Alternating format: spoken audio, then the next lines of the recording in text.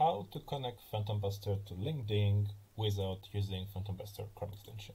So if you have the Chrome extension of Phantombuster, it's really easy to be connecting to LinkedIn. Just click connect and it will be populating the data for you. If you don't have this extension, for example, if you want to set it up for a client, you can get this information manually. So the first step is to get the user cookie.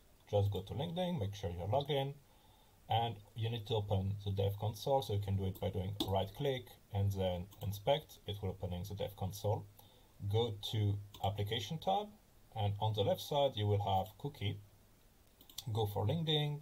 You can sort by name, so it's easy to be looking for the name you want. You want the one which is named li_80 and copy this value. This is the first value you need to be putting in here. But nowadays, if you want a stable automation, you also need to be providing in advanced settings the user agent here.